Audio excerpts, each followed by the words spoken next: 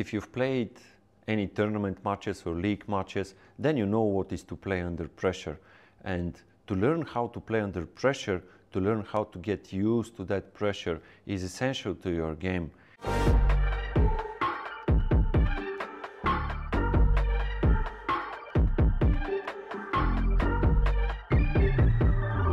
There are many simple but very effective ways to learn how to get used to the pressure. And in this video, you see very simple practice routine that is going to help you play better under pressure. Different players feel differently under pressure. Some players, they start to shiver a little bit. They shake on the shot. Their hand starts to shake or their head shivers. Other players, they tighten up their grip hand too much.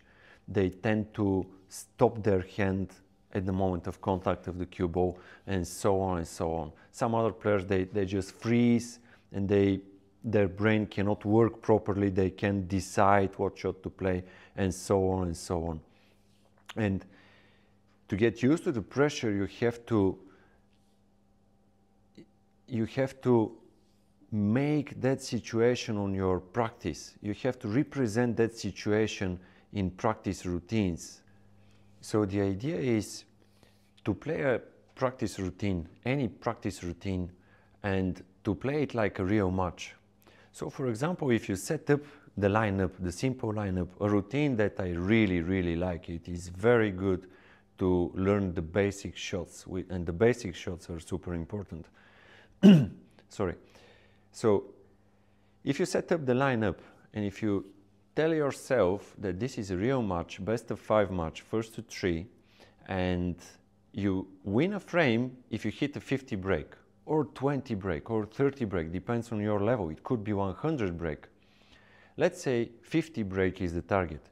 If you hit 50, you win the frame. If you don't hit 50, you lose the frame. And here many players are thinking that it is very easy to hit 50 on the lineup. But then when I put the routine, when I tell them this is a real match, if you make 50, you win. If you don't, you lose.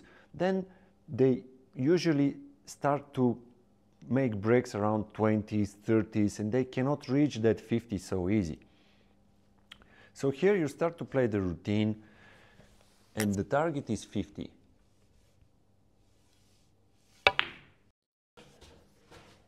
You pot a red, then you pot a black, and then you move on to the next ball.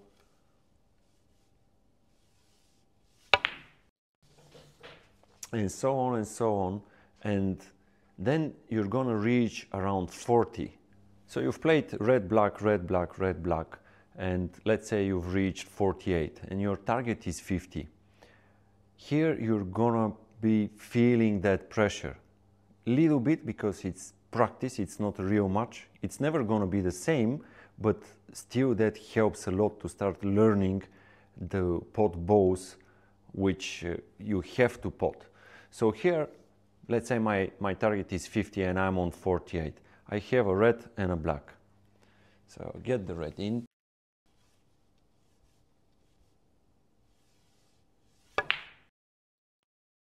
It wobbled a little bit.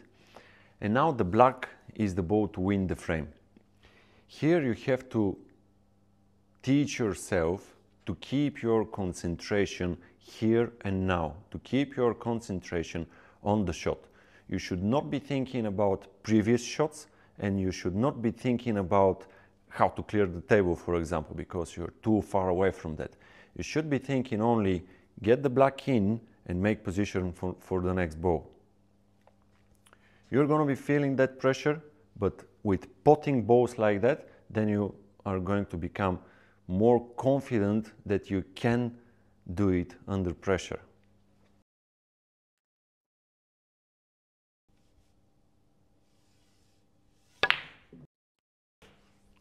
And now that's 56, and then you continue your break and you win 1 frame.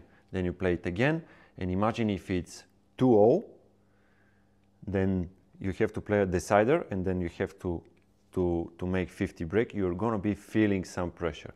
This is very good way of training alone and to start getting used to that pressure. I promise you're going to be feeling it.